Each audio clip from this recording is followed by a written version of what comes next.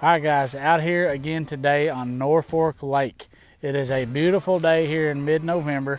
Come back out here with my buddy Justin. We came here a few weeks ago and it was 36-mile-an-hour wind. We just didn't feel like we got on fish. We didn't get on fish. And so we wanted to give it another try. Come out here. We are gonna see if we can catch some crappie. We're back here in the creek. Like that right there. Gonna do some scanning, take you through that, show you how we're finding these fish, and then what we're using to catch them on. So stay with us. Go ahead and like and subscribe to this video and stay on our YouTube channel. Let's get after them and see if we can get some fish caught.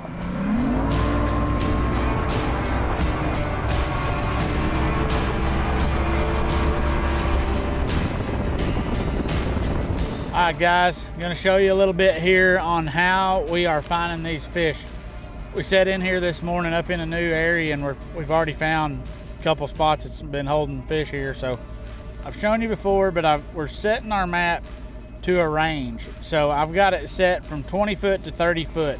It's showing up in green on my map, so I know I can stay right in that whenever I'm scanning, and I'm in the middle between 30 foot on the deep end, 20 foot on the shallow end. That's where I think the fish are gonna be at. So that's how the map is set up. So you're narrowing the lake down a lot by doing that. Over on the side scan, I've got it out on 100 foot. This is kind of a flat type area that we're at right now.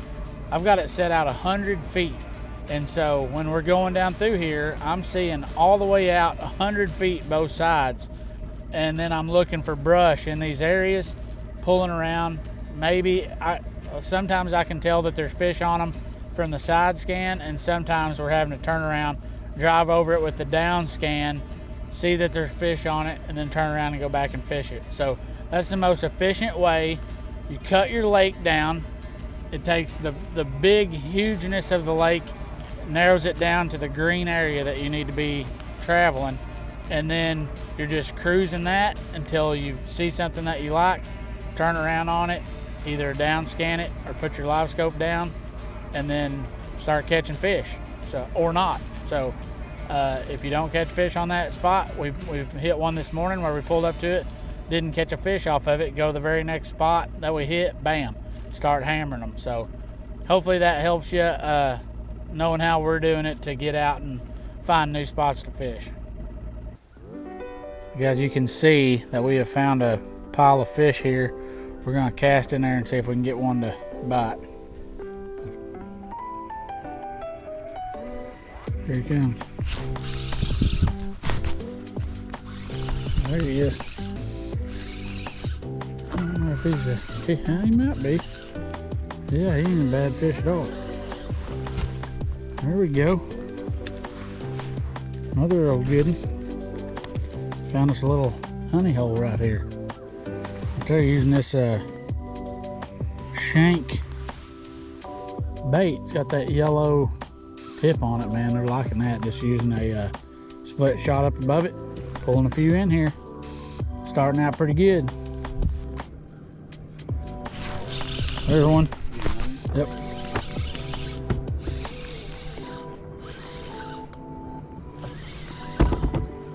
There's one right there. There's another one. I don't know if he'll measure or not. He's gonna be close. He's not bad.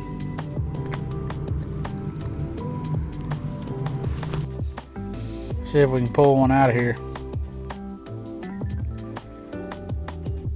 Here he comes. There he is, boys. Right there. Come right out of that brush pile, hit the old shank bait. Good old white crappie. Man, them are fun to catch right there. Look at there. Nice keeper white right there, boys. There we go. That's what we're after today. It's about 11 incher. So I'm gonna get Justin out from behind that camera and get him on a couple.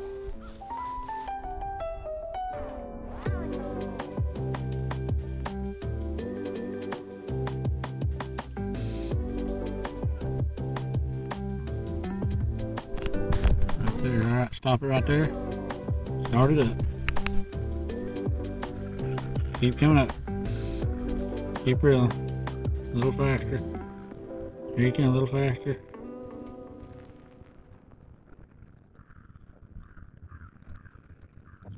Here comes one, keep coming. Boom.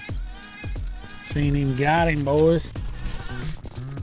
Come up there. Of course, Justin would catch the dinks, but he is catching them. I'm on dink patrol. Dink patrol. You weed out those dinks, and then I'll catch the. You catch the slabs. That's what we do. Just gonna take a second here to show you what me and Justin's using today. We are using the new 6'6" single piece rod from ACC, and I am absolutely loving this thing. You can feel everything so good, and that's what we're using for casting today. So a lot of times, like Norfork is a clear water lake, and we're casting to them, letting it fall, and then picking it back up. Really loving this 6'6". It's the GS661P. That's the number for this one that we're using. The tackle that we're using is, I'm just using straight braid down to a ACC 1/8 ounce jig head. I'm using black, I think Justin's using blue. And then paired with the shank, the 175 shank bait. And they're really liking that today. Not really having a lot of trouble with them biting this straight braid, so I'm not using a leader. But if I feel like during the day that they slow down or they're reluctant to hit it, I might would put on a fluorocarbon leader here. And then up above it, we're just putting a split shot to kind of help it sink down just a little bit faster. So that's what we're using here today.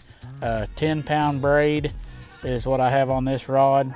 And like I said again, really loving this 6'6" single piece rod. It's my new go-to for casting, I believe. So there you go. We're gonna get back catching some fish. Right. So it seems like we're needing to pull them out. There he comes.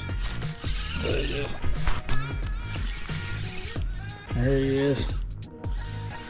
Come on up here to daddy. Oh yeah, big old big mouth. Not used to catching these whites as much, but them are just good fish. Seem like they got a little bit better bite on them than them blacks. Good whites up here at Norfork. At Bull, the same type of day, almost every one we would have caught would have been black, but we're on a pile of white crappie right here, 12 or 13 incher right there, and he's going in the live well. We're gonna eat him. So what we're doing today, guys, and this is what I do typically, you know, on my casting setups, is I'm casting past the pile. If I have a pile of fish, I'm casting past that pile, even if it's going past where I think the fish are at, and then I'm pulling it over the top of them. And what that's doing, it's letting me pull that bait slowly all the way over the top of that pile until I get a fish that's chasing it. Once I get one chasing it, I'll start pulling it away from him. Like right now, I got one chasing right here. I don't know if he'll commit or not, but he's coming up here to hit it, maybe. Come on, baby. Nope, he's going back down. But I'm pulling it all the way over until I have a crappie break up out of the pile after my jig. Once I can see that one's committed, I'm starting my retrieve. I'm starting to bring it up. The faster that fish comes after my jig, the faster I reel, or the faster I lift my rod. And you get that reaction strike of, you know, they think that bait's getting away from them, and it drives them to hit it versus just sitting there static, you know, right in their face. So I'll pull right over here again. I'm pulling right over it. I've got, boom, right there. Got him. So I'm just pulling right over the top of that pile until I get one to break off, and then pulling right up. So there we go. I'll get another crappie out of this pile here, and that's just how I'm working it every time.